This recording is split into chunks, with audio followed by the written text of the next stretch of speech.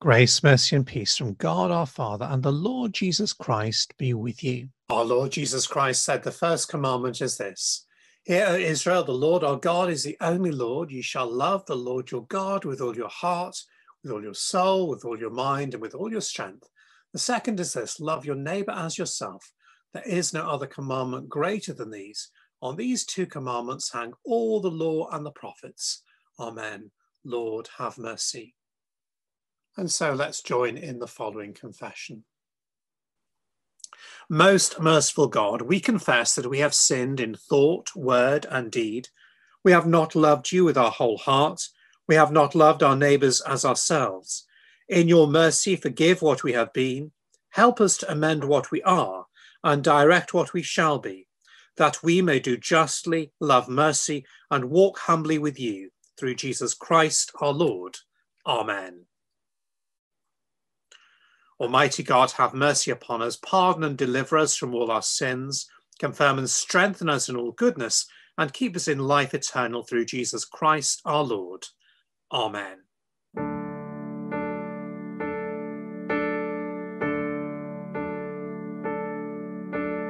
All people that on earth do dwell, sing to the Lord with cheerful voice. Serve him with joy, his praises tell. Come now before him and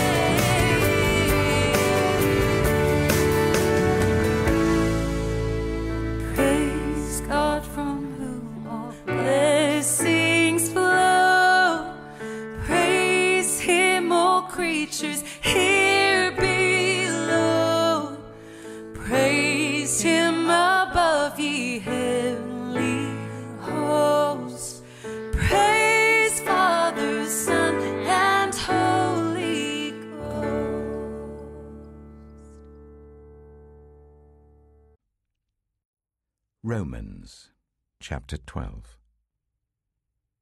Therefore, I urge you, brothers and sisters, in view of God's mercy, to offer your bodies as a living sacrifice, holy and pleasing to God. This is your true and proper worship.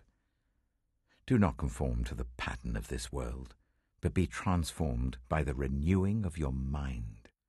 Then you will be able to test and approve what God's will is, his good, pleasing, and perfect will.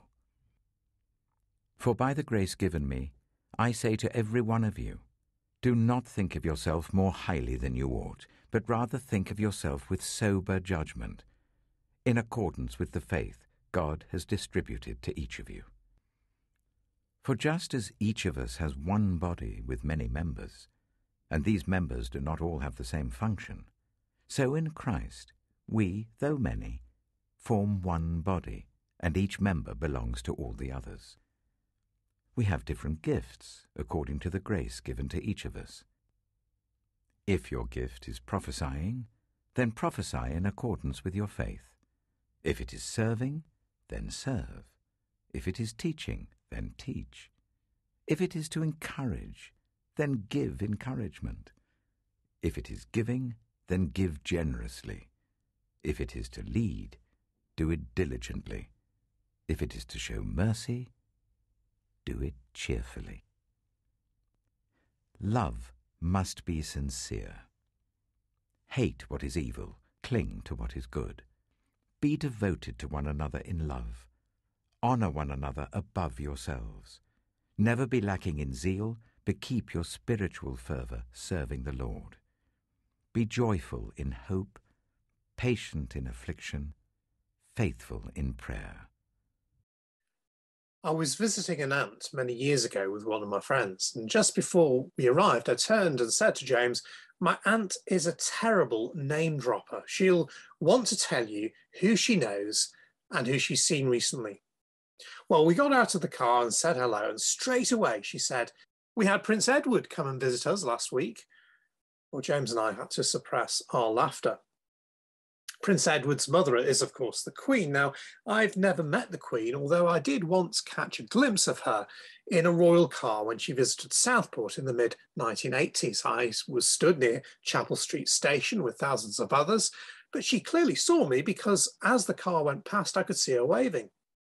Now, I may not know the Queen personally, but like all of us, I do know a good deal about her. And one thing that is clear is the Queen is a follower of Jesus Christ, a Christian disciple. Now, that means that we have a lot in common with the Queen, although you might not think so. Every Christian believer is a member of the only royal family that counts for all eternity, and that's the family of God. So Christian faith is a great leveler. For the Queen, as for all of us, a life of Christian discipleship flows from gratitude for God's mercy given to us through the death of Jesus on the cross for our sin. And that's why this passage in Romans begins, therefore I urge you, in view of God's mercy, to offer your bodies as living sacrifices. Chapter 12, verse 1 of Romans.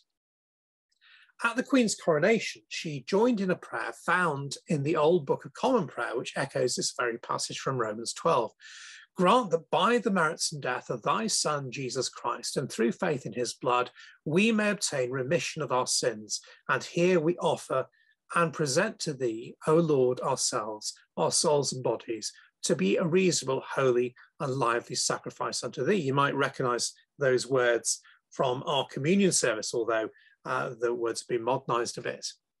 For 70 years of her reign, the Queen's life and service have amply demonstrated that she meant those words from Romans chapter 12. Firstly, she's demonstrated self-sacrifice. In fact, even before she was Queen, that was in evidence. On the 21st of April, 1947, the young Princess Elizabeth was with her parents and younger sister on a tour of South Africa. It was her 21st birthday. In a radio broadcast from Cape Town, the princess dedicated her life to service with these words, "We must give nothing less than the whole of ourselves." That is a motto which has been borne by many of my ancestors, a noble motto, I serve.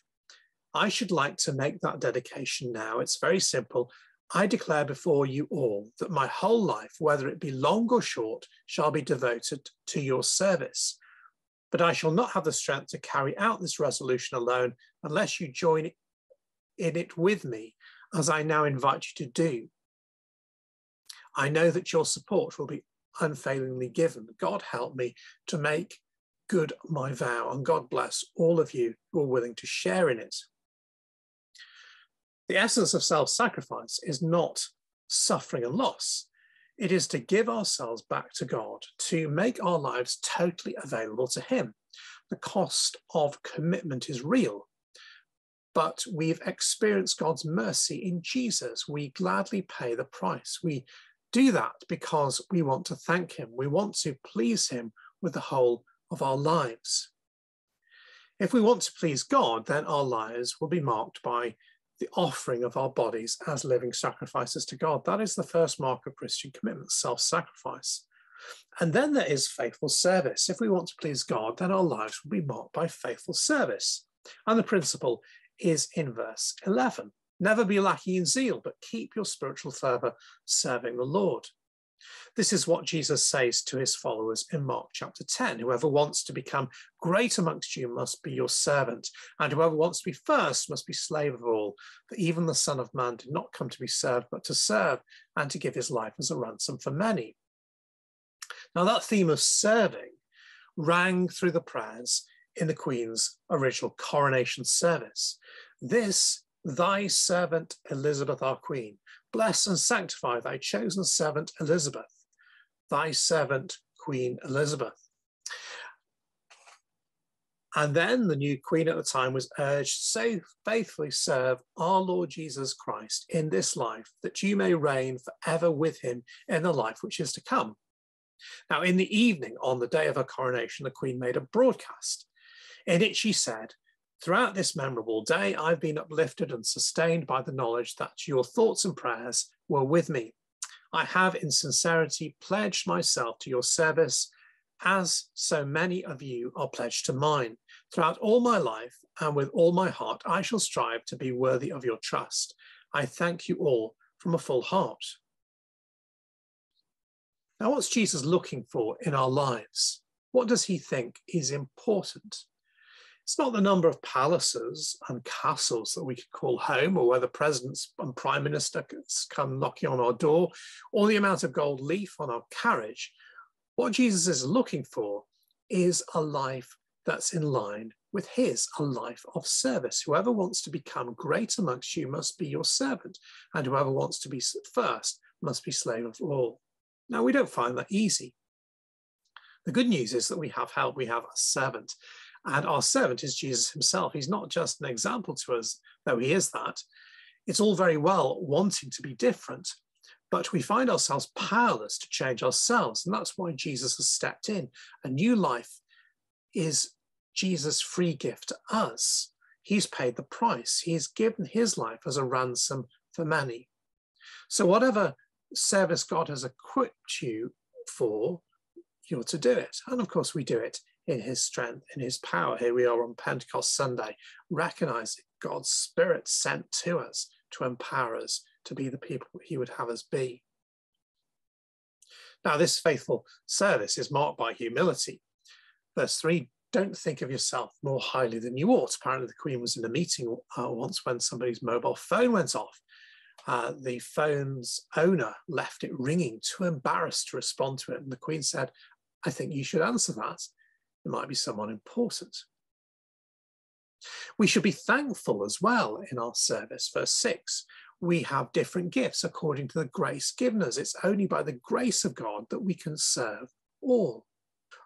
Apart from being humble and thankful, we also need to work hard and to do so without complaining. Verse 8, if it is showing mercy, let them do it cheerfully. Cheerful and willing service lifts the spirits of everyone else around. Grumpy service drags everyone down. So if we want to please God, then our lives need to be marked firstly by self-sacrifice and secondly by faithful service. And to those two, we can add one more thing from this passage, and that is sincere devotion, verses 9 to 13. Love must be sincere, hate what's evil, cling to what is good, be devoted to one another in brotherly love. Now, back in 1957, when she was 31, the Queen made the first of those Christmas broadcasts that were televised. She was at Sandringham, and in the course of it, she spoke of the sometimes disturbing speed of technological change. And she said, but it is not the new inventions which are the difficulty. The trouble is caused by unthinking people who carelessly throw away ageless ideals as if they were old and outworn machinery. They would have religion thrown aside, morality in personal and public life made meaningless, honesty counted as foolish, and self-interest set up in place of self-restraint. It's hard, isn't it, to not to apply some of those words to some of the leaders that we have today. Today, the Queen went on, today we need a special kind of courage, not the kind needed in battle, but a kind which makes us stand up for everything that we know is right, everything that is true and honest. We need the kind of courage that can withstand the subtle corruption of the cynics. Now, those words are just as applicable, perhaps even more so half a century later. Real love is a heartfelt desire for the good of the other. It's long-term, it's unwavering. It doesn't depend on how much love we get back. It affects what we do, how we behave towards people. It makes us willing to pay a price in order that others might benefit. The truth is that total self-sacrifice and a lifetime of faithful service are worse than useless if they don't flow from love. The commitment Christ demands is unlike any other. It's not optional. It's not a matter of personal preference. None of us are exempt from its demands. It reaches into the whole of our lives, and it's not easy. But it's the only appropriate response to God's mercy towards us in Christ. Christian commitment takes the form of self-sacrifice, faithful service, and sincere devotion. The Queen's been a great model of these qualities, but as I said at the beginning, we're all part of the same royal family. We have no need to name drop about anyone that we might have met, because we know the King of Kings and Queens, presidents and prime ministers, the one true Lord who left glory for a cross. I urge you, says the Apostle Paul, I urge you, in view of God's mercy, to offer your bodies as living sacrifices, holy and pleasing to God. Can't say no to that, can we? Let's pray. Lord, as we join in the celebrations amongst our nation for 70 years of the reign of Her Majesty Queen Elizabeth II, we thank you for her example, which in many ways, we thank you for her example of Christian service. But even more particularly, Lord, we thank you for your great love for us, a love which took you to the cross, and a love which demonstrates so clearly self-sacrifice, faithful service, and sincere devotion. Help us to recognize you as the King of Kings and the Lord of Lords, and help us to offer ourselves to your service. Amen.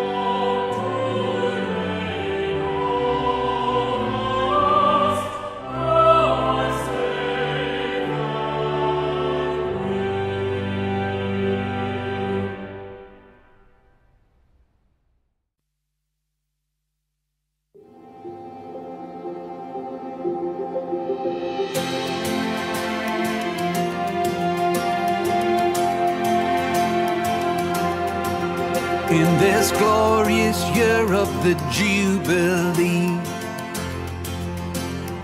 we give thanks for Her Majesty. In honor of the faithful heart who chose to serve and to play her part. Many nations have gathered here. From the mountain heights let the song ring clear, celebrating the answered call, blessed with prayer and sacred oil. Rise up and serve is the call we hear, with hope in our hearts, joining as one, making history. Let fanfare sound through this Jubilee. Rise up and serve, thanking God for her majesty. May God's good grace be upon her now, to complete the task and fulfill her vow. May the trust in Christ she has held so long be the truth that burns brightly on. Rise up and serve is the call we hear, with hope in our hearts, joining as one, making history. Let fanfare sound through this Jubilee. Rise up and serve, thanking God for her majesty. One hope, one vision, on many tongues, one song. From east to west, let's keep it burning on. Rise up, come on and rise up in this year of Jubilee. Rise up, come on and rise up, celebration time is here. Jubilee is coming, everyone is singing. Rise up and greet the dawn. The Jubilee is coming, everyone is singing. Let's keep it burning, keep it burning on. Rise up and serve is the call we give, with hope in our hearts, joining as one, making history. Let fanfare sound through this Jubilee. Oh, rise up and serve, thanking God for her majesty.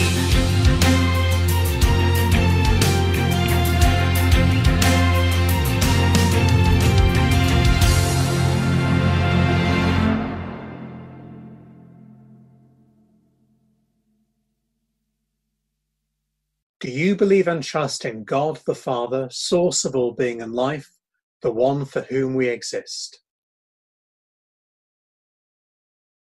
Do you believe and trust in God the Son, who took our human nature, died for us, and rose again? Do you believe and trust in God the Holy Spirit, who gives life to the people of God and makes Christ known in the world? This is the faith of the Church. This is our faith. We believe and trust in one God, Father, Son, and Holy Spirit. Amen. O Lord, the way, the truth, and the life, we give you thanks for your servant Elizabeth, our Queen. May she be ever provided with all she may need for her ministry among us, strengthened to meet every demand which her office may make, and in all things nourished by your word and example, who with the Father and the Holy Spirit live and reign, world without end. Amen. Gracious God, we give you thanks for the reign of your servant, Queen Elizabeth, and for the example of loving and faithful service which she has shown among us. Help us to follow her example of dedication and to commit our lives to you and to one another, through Jesus Christ our Lord. Amen. And on this Pentecost Sunday, we pray for the power of the Spirit to be at work in our lives. Come, O Holy Spirit, come as holy fire and burn in us. Come as holy wind and cleanse us within. Come as holy light and lead us in the darkness. Come as holy truth and dispel our ignorance. Come as holy power and enable us in our weakness. Come as holy life and dwell in us. Convict us, convert us, consecrate us, until we are set free from the service of ourselves to be your servants to the world. Amen. And we just have a time of silence as we bring our own prayers to God now.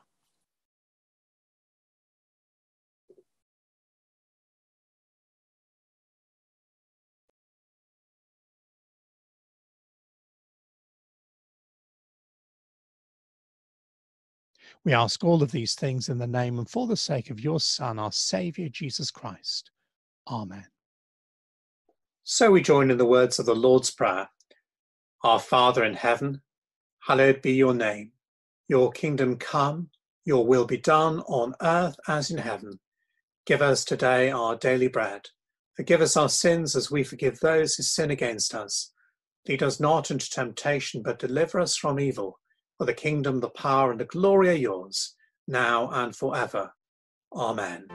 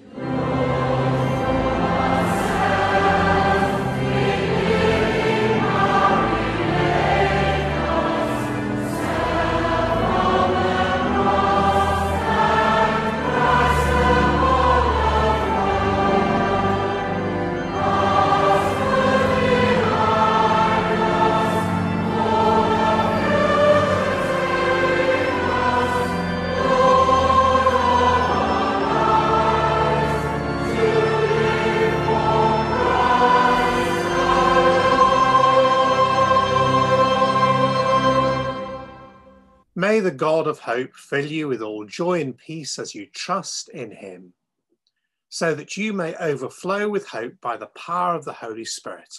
And the blessing of God, the Father, the Son, and the Holy Spirit be with you and remain with you always. Amen.